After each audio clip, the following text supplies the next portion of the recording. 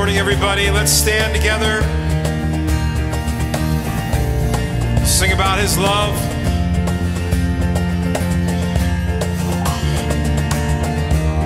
Your love so great, Jesus, in all things.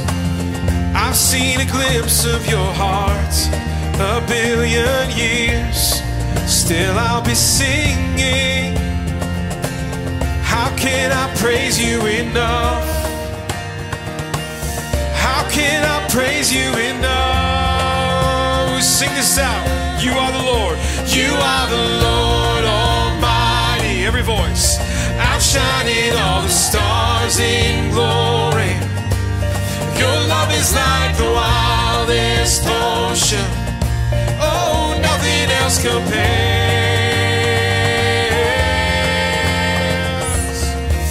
Creation calls all to the Savior.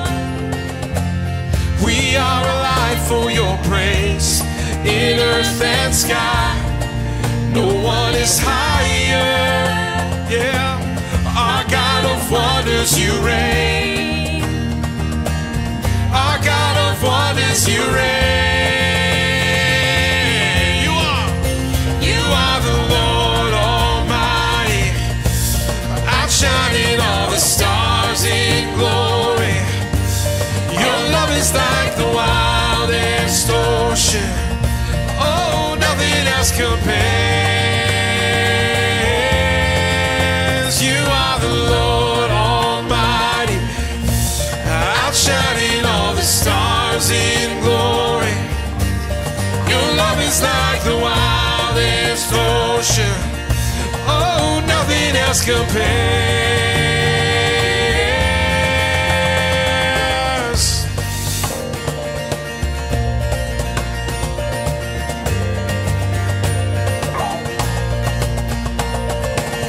Not to us, but to your name, we lift up all praise. Not to us, but to your name, we lift up all praise. Not to us, not to us, but to your name, we lift up all praise. Not to us, but to your name, we lift up all praise. You are the Lord Almighty, outshining all the stars in glory. Your love is like the wildest ocean. Oh, nothing else compares. You are the Lord Almighty, yeah, outshining all the stars in glory.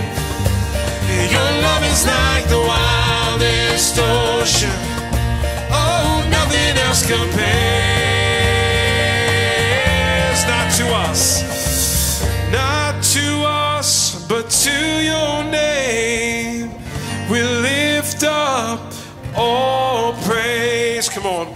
Not to us, but to your name, the name of Jesus, we lift up all praise. Not to us, not to us, but to your name. Yes, Lord, we lift up all praise. Not to us, but to your name, we lift up all, every voice. You are the Lord Almighty, yeah, outshining all the stars in glory. Your love is like the wildest ocean. Oh, nothing else compares. You are the Lord Almighty, outshining all the stars in glory. Your love is like the wildest ocean. Oh, nothing else compares.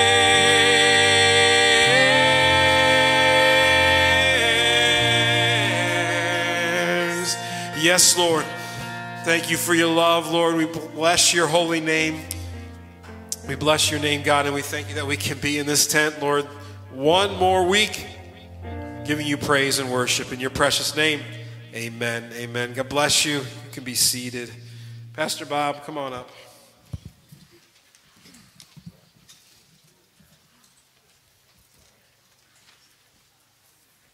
Hey, it has been great to be in the tents this summer, hasn't it? Yes, amen.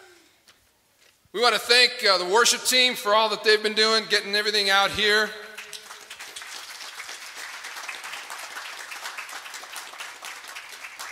And all those folks that have been helping set up and tear down. Oh, by the way, they have to move all this stuff into the sanctuary today.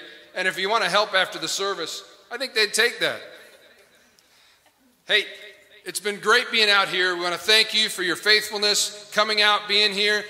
Praise God, the tents and the rental fees for them have been covered completely from you folks, so thank you. But now we look forward to going back inside to the sanctuary next Sunday, September 6th. We'll be inside with services at 8:30 and 10:30. 8:30. Yeah. Just ask Ruth to wake you up. Pastor Bob will call you. Yeah. I think there are a few others that you're up at like 4:30 in the morning. So, if Ray can do it, you can do it. 8:30 and 10:30 starting next Sunday. And we'll also continue to have an online service available at 10:30 in the mornings each week. Nurseries will start up with registration on the 13th of September. Sunday school programs will launch on September 27th. We're going to let everybody get back to school, let everybody get started, and then September 27th we'll launch, but with a substantial change. We will meet Sunday afternoons at 4 p.m. Because if we do it in the morning, it overloads our service times and services. So Sunday school programs will be at 4 p.m. with a family class integrating Awana, student ministry, adult groups. They'll all be there. And then adult small groups for the fall will also be published starting September 20th. We're working hard to provide a safe and comfortable place reflecting New York Department of Health guidelines for each and every one of us. We realize there are about 200 of us here, and there are about 300 different opinions about safety measures. So, we're asking that you would care for each other and follow our provided guidelines together. To this end, the elders have set forth the following standards. 1, face coverings are required during entry, exit, and while moving around in the building. Coverings can be removed once you're seated with 6-foot spacing, which is marked off in the sanctuary. So as Steve says, he marked it with blue tape where you don't sit. X's, don't sit on the X. And then the sanctuary, bathrooms, nurseries, and common surfaces will be disinfected before, between, and after the services. And full details of our guidelines and our fall schedule will be out on our website, our Facebook page, on all the emails that come out from church, so you can pick them up there. You can always call the office for details. But it will open up with registration because we are limited by New York guidelines to 125 people in our sanctuary for each service. And so that you don't show up and don't have somewhere to sit, we're asking that either online through those sources or by calling into the office, you register each week for services. There will be an overflow room available for those who arrive without registering. Thank you for respecting and showing grace to one another in all this as we go forward in ministry together, seeking to know Jesus, become more like him, and introduce others to him to God's glory, right? As we go forward.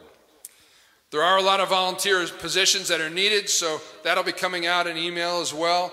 If you can help us out, that would be great. Again, if you can help move these guys into the sanctuary after this service, that would be wonderful. It is great to worship Jesus Christ, isn't it? Let's stand and do that this morning. Continue that.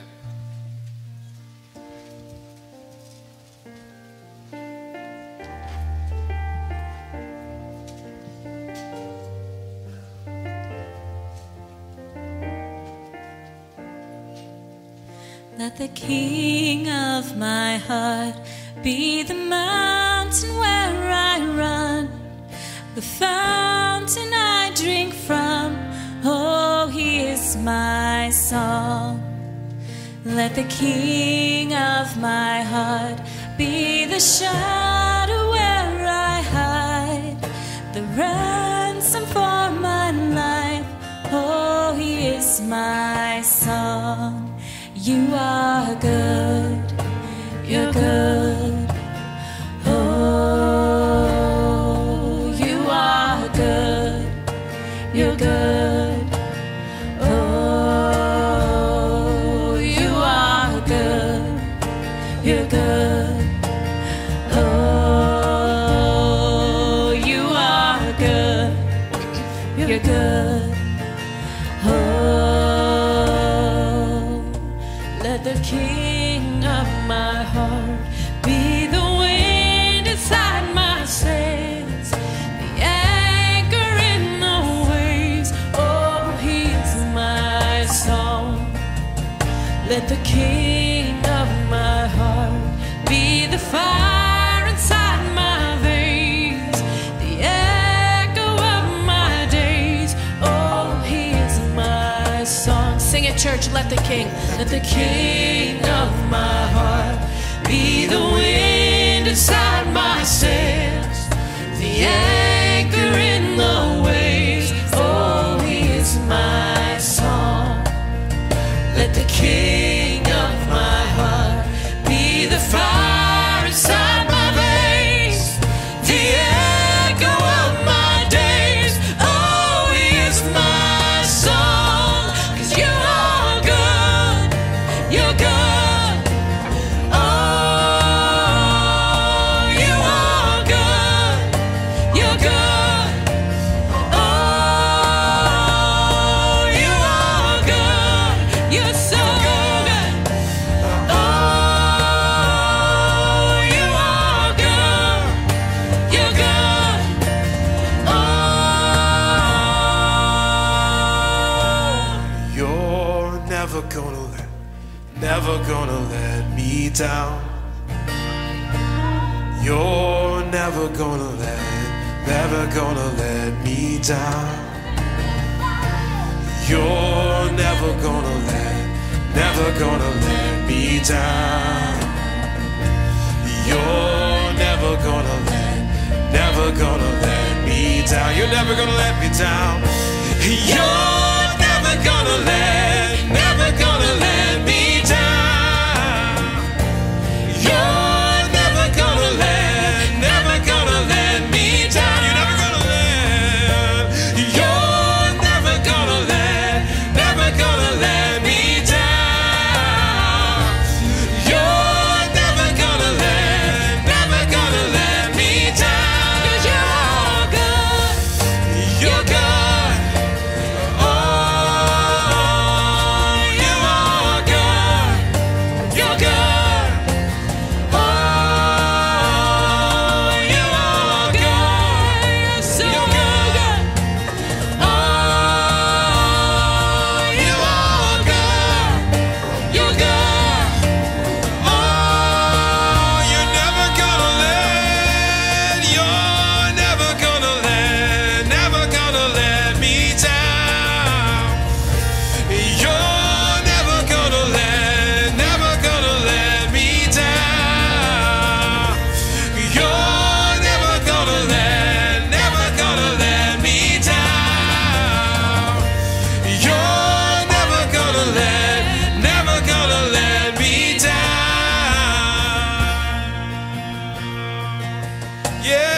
Yeah, we sing, how great is our God. Sing with me, how great is our God. And all will see how great is our God. Come on, lift it up in this tent. How great is our God. Sing with me, how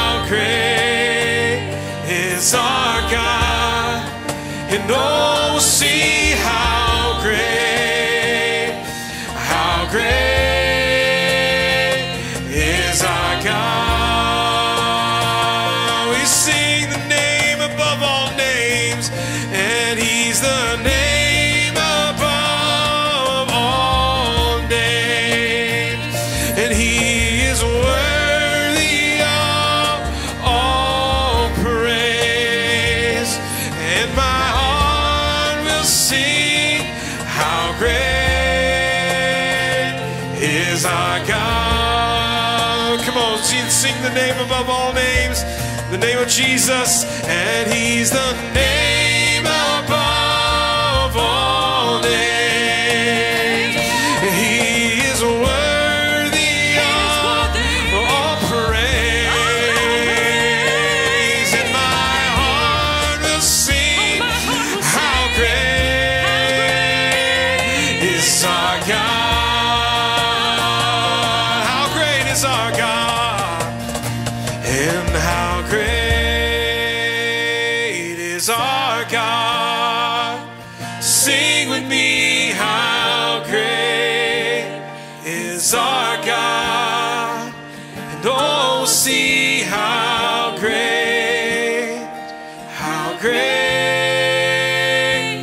is our God.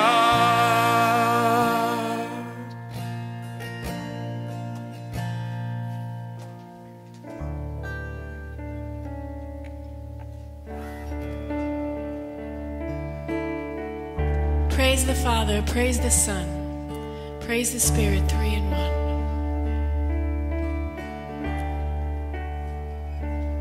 In the darkness we were waiting, without hope, without light, till from heaven you came running. There was mercy in your eyes, to fulfill the law and prophets. To a virgin came the word, from a throne of endless glory to a cradle in the dirt.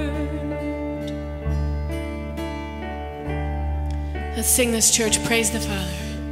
Praise the Father, praise the Son, praise the Spirit, three in one. God of glory, majesty, praise forever to the King of Kings.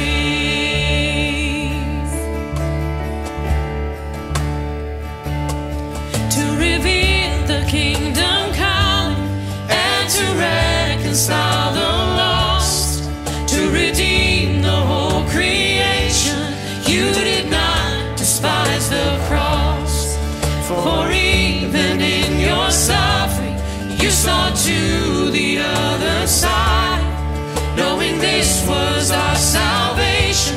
Jesus, for our sake you died. Oh, we praise the Father, praise the Son, praise the Spirit, three in one. God of glory, majesty, praise forever to the King of Kings.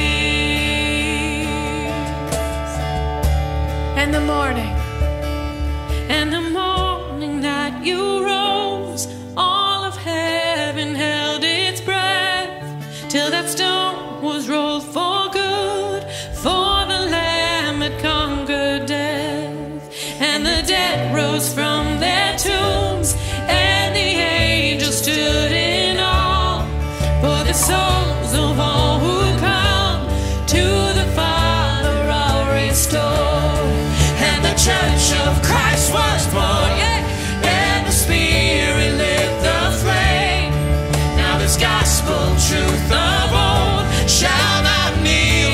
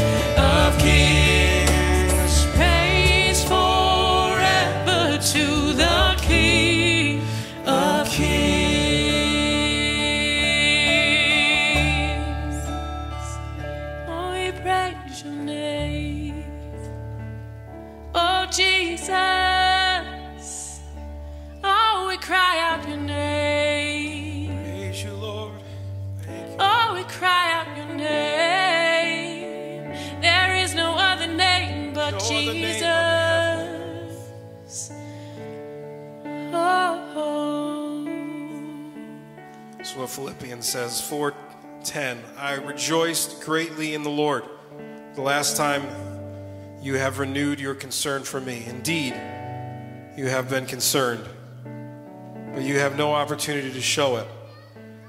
I am not saying this because I am in need, for I have learned to be content with whatever circumstances. I know what it is to be in need, and I know what it is to have plenty. I have learned the secret of being content in any and every situation, whether well-fed or hungry, whether living in plenty or in want. I can do everything through Him who gives me strength. I want you to claim that today. What is your need for Christ? What is your need? And can it be filled in Christ? And Paul says, yes, it can be. See, we don't have any lack if we know Christ. We don't have anything that we need or want because He's given us everything. He's given us salvation. He's given us hope. He's given us 2 big tents so we can worship Him. God is able. So whatever your need is, bring it before Him. Bring it before the cross. Say, God, I can't handle it. I surrender it to you. Jesus, I need you every hour. Bring it before Jesus because He can handle it. I guarantee you, if He can handle a cross, sweat blood in the garden, He can handle your need. Stripes on His back, He can handle it.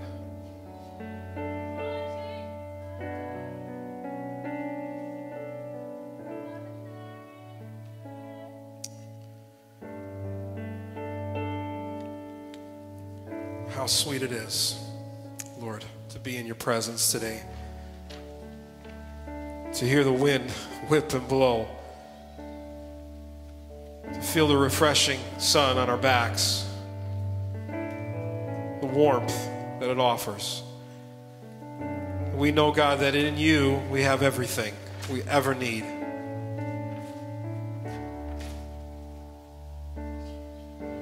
We think of the Apostle Paul, and as he was shipwrecked, almost dead, in the prison, and yet he cried out to you. He was content in all things. He knew the secret. And that is Jesus. So I pray, Lord, today every woman, child, man would know the secret. That is Jesus. The one who could take away sin, washes us white as snow. King of kings, Lord of lords. That every knee will bow, every tongue will confess one day. That name of Jesus. We bless that name today. In your precious name we pray. And everybody said, Amen. Amen. God bless you. You may be seated. As we gather together to worship next week inside, things will be a little bit different. But we are here to worship the Lord God Almighty. And that hasn't changed, whether we're in a tent, whether we're in our car, or whether we're in what we call the sanctuary. I'd like to tell you a story of something that happened to me about 15 years ago. For those of you who know me well, and there aren't many here who know me well, I'm a bit of a jerk when it comes to personality. I really can cop a mood very, very easily. And this one particular weekend, my 2 daughters, both of whom talk incessantly, and my granddaughter, who at the time we thought was diagnosed with ADHD, were coming to spend the weekend. And I had just been to a Promise Keepers event, so I'm thinking, I can handle this. You know, it's just a little bit of commotion. I can get over myself for a few days. And as we're sitting down for dinner, I said to the girls, so how long are you here? And they said, a week and a half. And I looked at my wife, Ruth, and she looked down at her spaghetti. It was a Saturday night, and the next day was the Lord's Day. We like to call it the Lord's Day, don't we?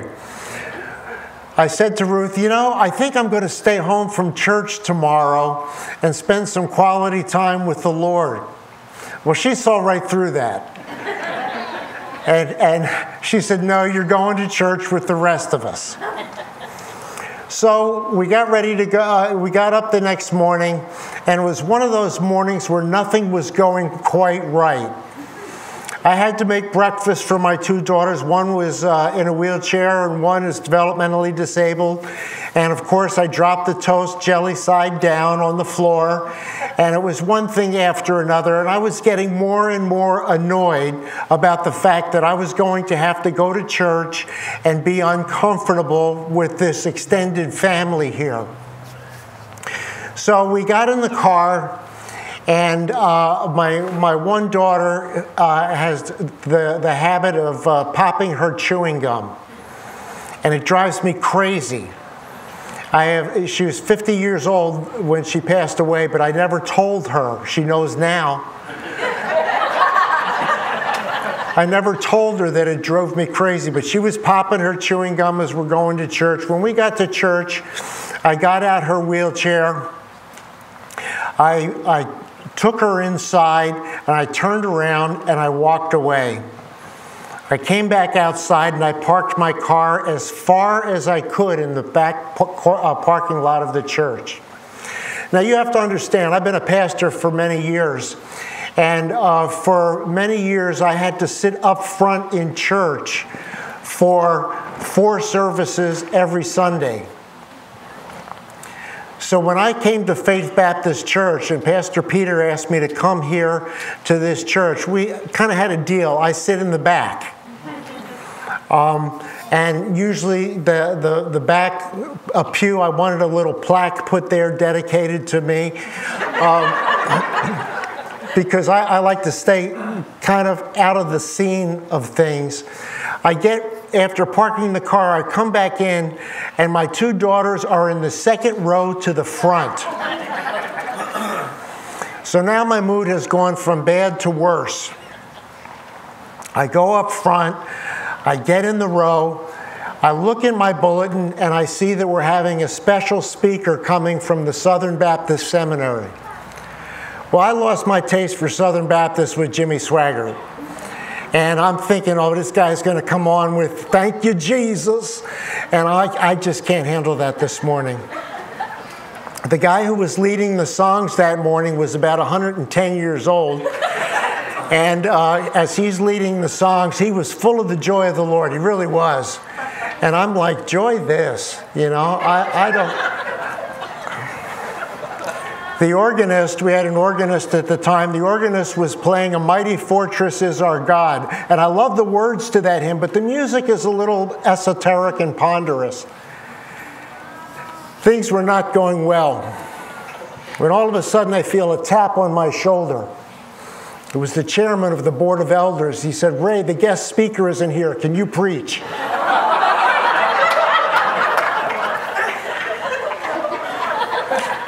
And I felt the finger of God go in my side and say, gotcha!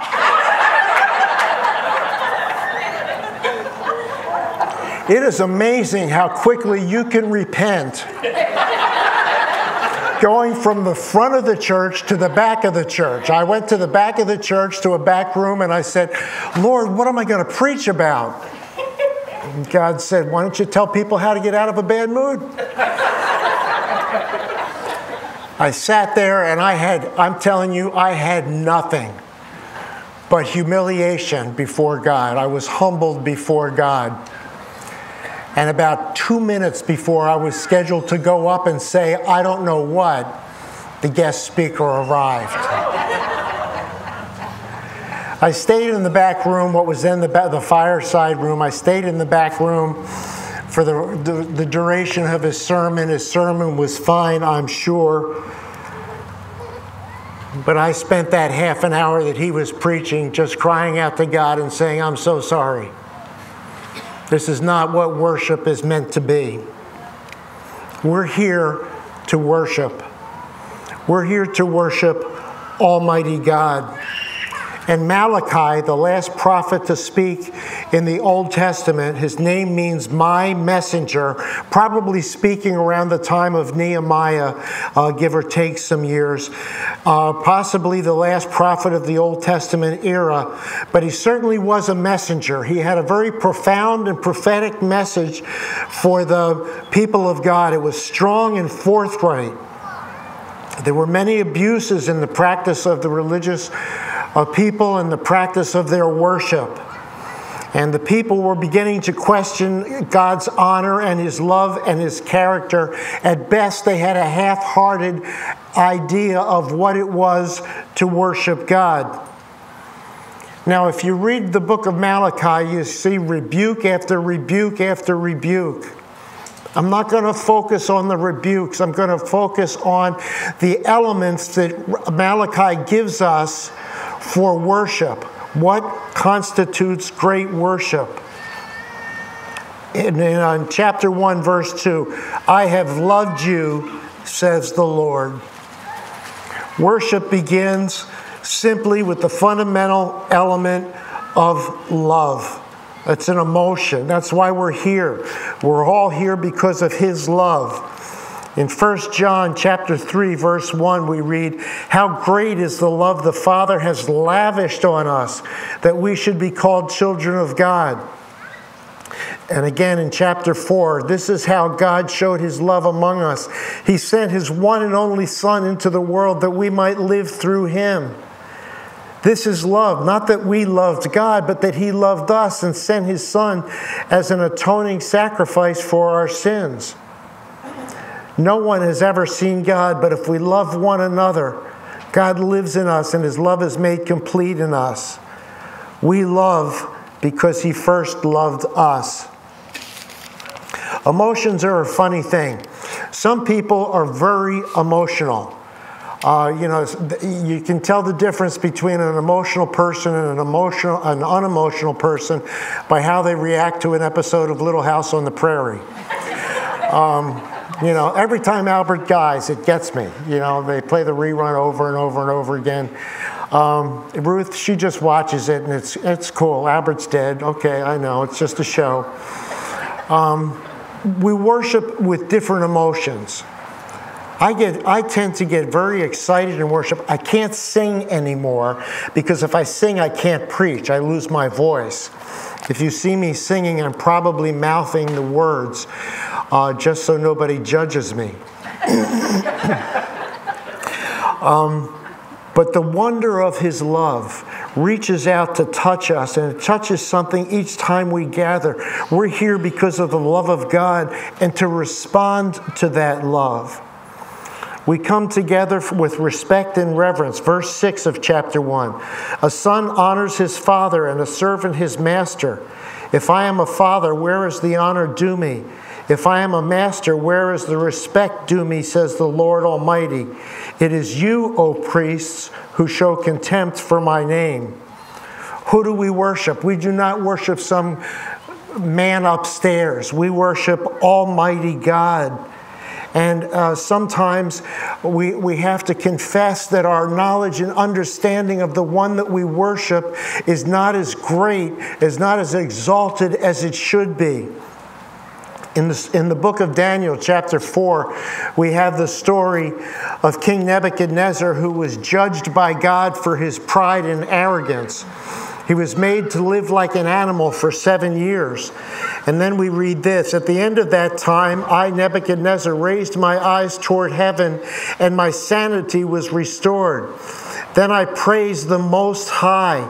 I honored and glorified him who lives forever. His dominion is an eternal dominion. His kingdom endures from generation to generation. All the peoples of the earth are regarded as nothing. He does as he pleases with the powers of heaven and the peoples of the earth. No one can hold back his hand or say to him, "What have you done?" 10 times in Malachi, God calls for the honor due his name. 33 times in this short book of 4 chapters, it mentions the Lord or God. Another 24 of those times, or 24 of those 33, it mentions the Lord Almighty, El Shaddai. We see the point that Malachi is trying to make. Worship is not about me. Worship is about God. If I have to wear a mask, so what? I'm here to worship God. If I have to worship online because of concerns of my health, so what? I worship Almighty God. Whatever our circumstances are, we're here to worship the Creator God of the universe, the Lord Almighty, the Lord of the armies of heaven, the Lord of hosts, the Creator God Most High. And we make him our focus as we worship. We will have a growing sense and respect and reverence for him if we do so. Worship requires some sacrifice. You ask, how have we shown contempt for your name? You placed defiled food on my altar, God said.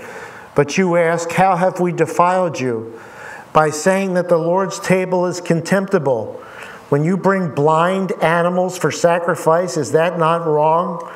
When you sacrifice crippled or diseased animals, is that not wrong? Try offering them to your governor. Would he be pleased with you? Would he accept you, says the Lord Almighty? The purpose of a sacrifice was to bring one's best, to offer it to God. And the people were cheating on the best. They were bringing the crippled. They were bringing the blind. You know, the old Blinky, the sheep with the one eye that couldn't see out the other. Let's sacrifice him. He's on his last legs right now anyway. So they were bringing less than their best. That's not showing the proper respect and reverence for God. Our desire should be to be willing to sacrifice for him. King David says when offered some land to buy some land to offer an offering and build the temple, David says, I won't take it as a gift. I will not sacrifice to the Lord that which costs me nothing. It ought to cost us something to come here. It costs us our time. It costs us our energy. It costs us our focus. It costs us our heart. That morning I told you about, I lost that. I forgot about all of that. Jesus says, take up your cross daily and follow me. Sacrifice inevitably turns to blessing. So we offer the sacrifice of praise. Even if we don't feel like it. We do it because he's God and we're not. Verse 10 of chapter 1. Oh, that you would shut the temple's doors so that you would not light useless fires on my altar. I am not pleased with you, says the Lord Almighty, and I will accept no offering from your hands.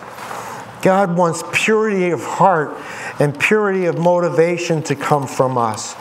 Doesn't he say in Romans chapter 12, I beg you therefore, brothers, as an act of intelligent worship, to give him your bodies, mind, and spirit. Give it to him. Not just on Sunday morning as I'm sitting there pretending I'm singing, but everywhere I am. I present myself to him. And the only way to do that is to cry out to God in sincerity and say, search me, O God, and know my heart. Test me and know my anxious thoughts. See if there be any offensive way in me and lead me in the way after everlasting. That's the way to purity of heart. That's the way that we examine ourselves. And we're going to be talking about that in a few weeks, about examining ourselves. But we examine ourselves by the Holy Spirit of God in the light of the Word of God. Instruction is an important part of worship. Chapter 2, verse 7, for the lips of a priest ought to preserve knowledge, and from his mouth men should seek instruction, because he is the messenger of the Lord Almighty. The message is meant to come from God. I was at a wedding a few years ago, and when it came for the remarks for the minister to make, she read from Winnie the Pooh. And the best advice that she could give the married couple was from Winnie the Pooh. And I thought, you got to do better than that. When we instruct from the Word of God. We can tell a story for an illustration. I just did that a few minutes ago. We can tell a story for an illustration, but there has to be some meat. There has to be some instruction from the heart and mouth of God. The Apostle Paul says this to Timothy in 2 Timothy chapter 3. From infancy you have known the Holy Scriptures, which are able to make you wise for salvation through faith in Christ Jesus. And again, preach the word, be prepared in season and out of season. Correct, rebuke, and encourage with great patience and careful instruction. We're looking for a pastor for the church. He should be a pastor who preaches the word and is faithful to the word and lives by the word and the instruction of the word. And that instruction doesn't just take place on Sunday morning. That instruction can take place at any manner of time. Yesterday afternoon at 4 o'clock, I was watching David Jeremiah talk about heaven. Man, it was a blessing.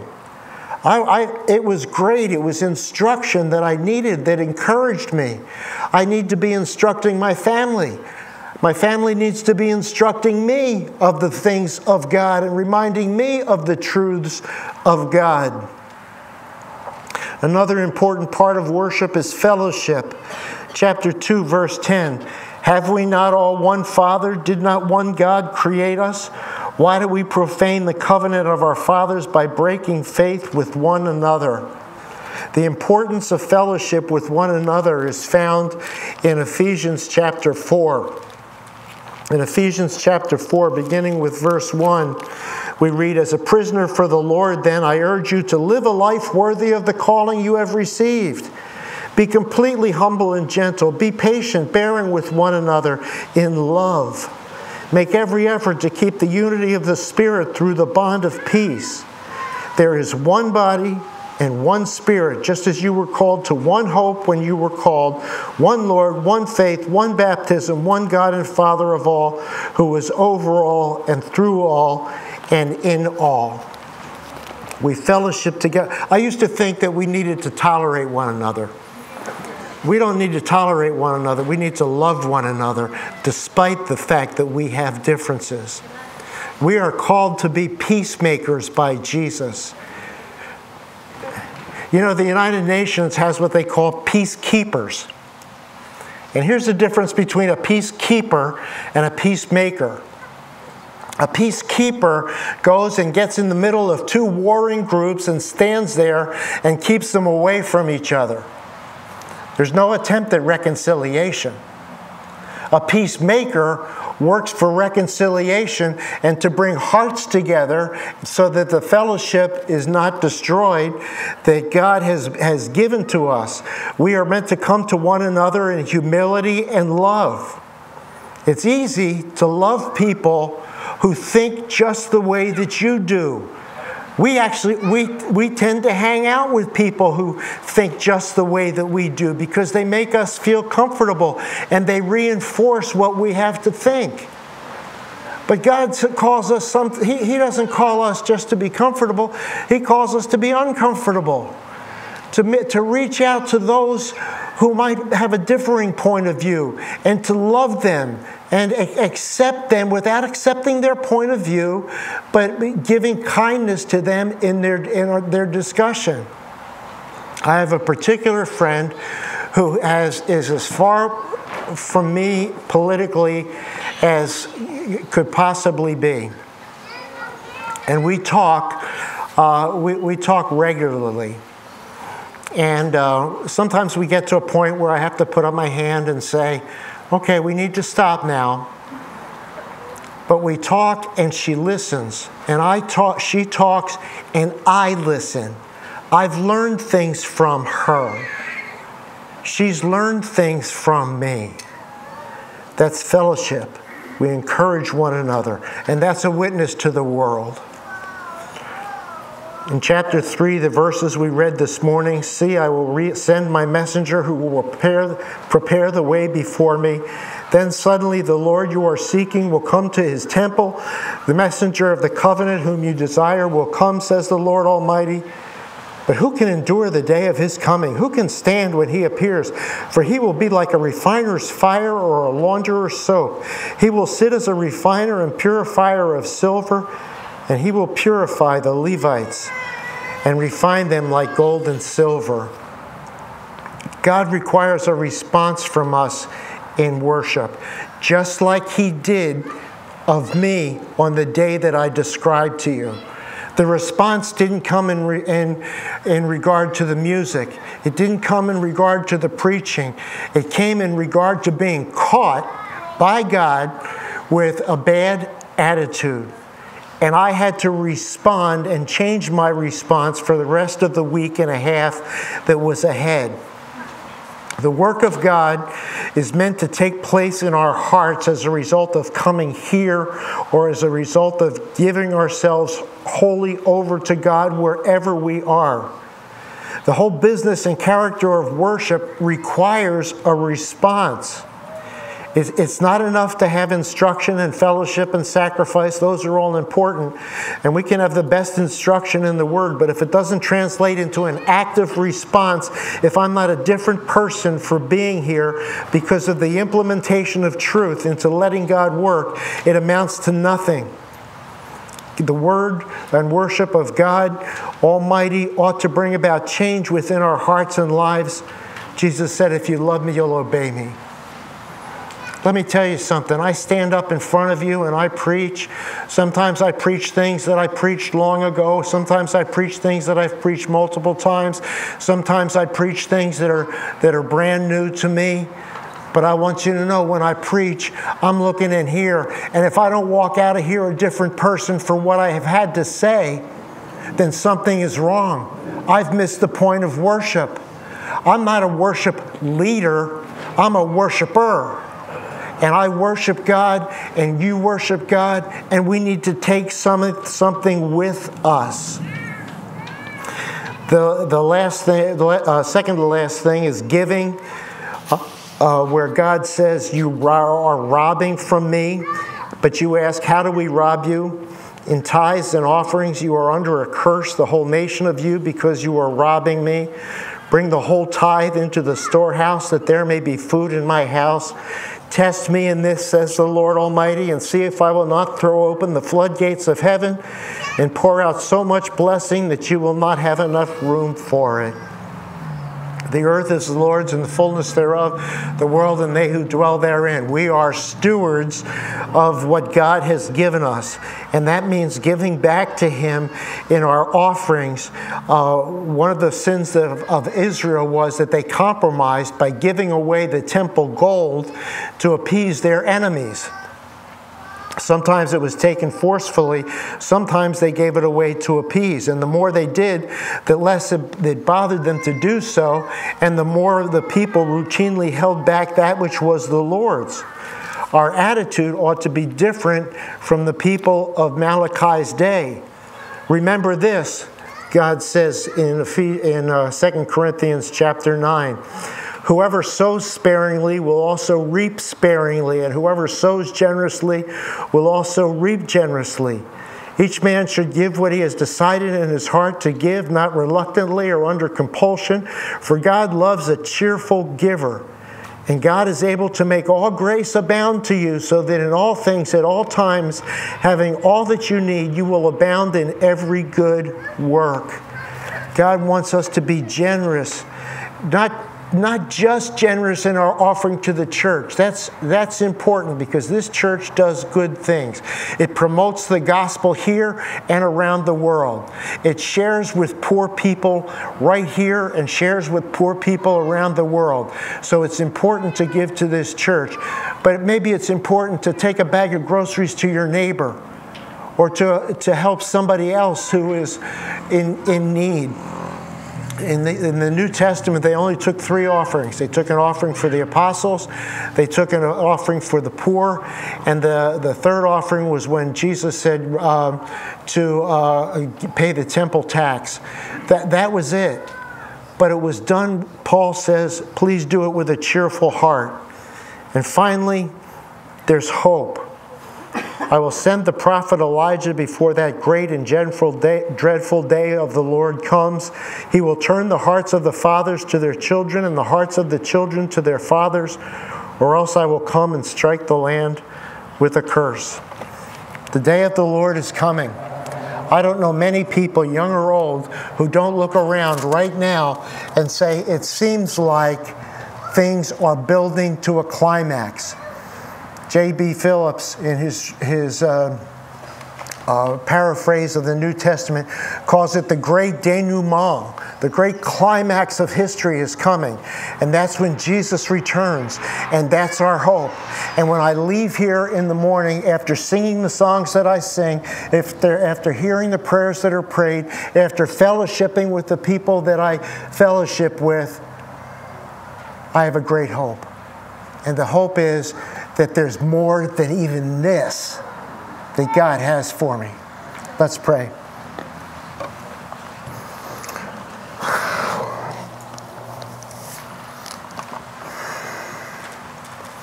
Lord, I thank you for the privilege of worship. I thank you for the privilege to stand up here and share the truth of what it is to be a worshiper. God, make us true worshipers, not just on Sunday, but throughout the week. Whether it's with some music, whether it's studying your word, whether it's putting your word into practice practically, I pray, Lord, that we would be effective worshipers of Almighty God. Thank you for these folks. Thank you for their attentiveness. I went a little long, but thank you for their attentiveness. I appreciate that, Lord. And I'd ask that you would bless them many times over for their kindness to me. Amen.